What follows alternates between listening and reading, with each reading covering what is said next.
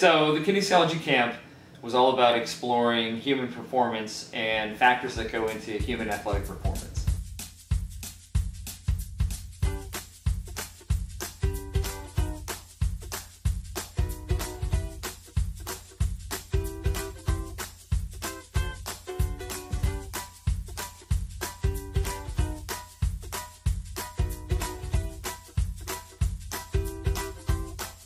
The treadmill test that we use is called the Bruce Protocol, and the reason we had the students instrumented like we did with the masks and the EKGs was so that we could measure heart rate and we could measure oxygen consumption. The most surprising thing about this camp is how these students really developed some skills where the mentors and I could step back and the kids were setting each other up with all the gear, the kids were taking all the blood pressures, they were running all the machines. It was really fun to watch, and they got very competitive and really excited about the whole process. The Wingate test. In the Wingate test, if we look at the treadmill test being an aerobic test, a test of your cardiorespiratory fitness, the Wingate test is a short 30-second test that really measures your anaerobic capacity or your ability to generate power over a short period of time.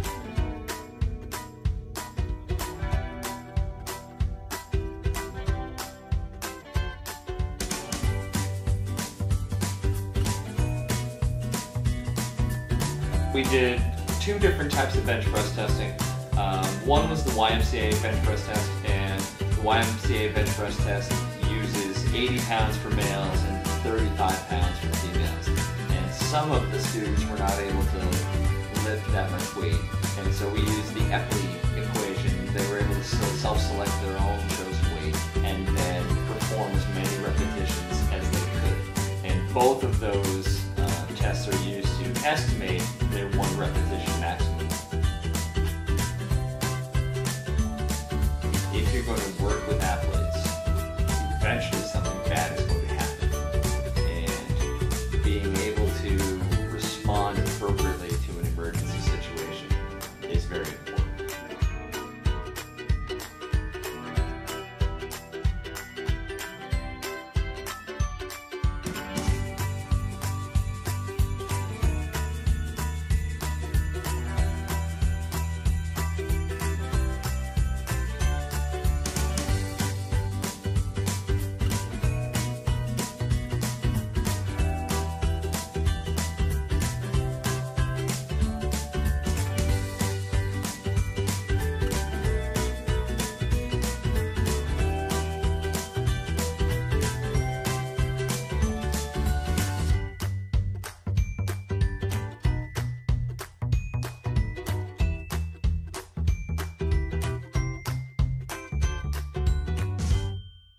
So at the end of the camp, what I hope that the students have gotten out of this experience is a greater understanding of how the human body works, a greater understanding about factors related to health and human performance, and I really hope that they enjoy themselves and learn something.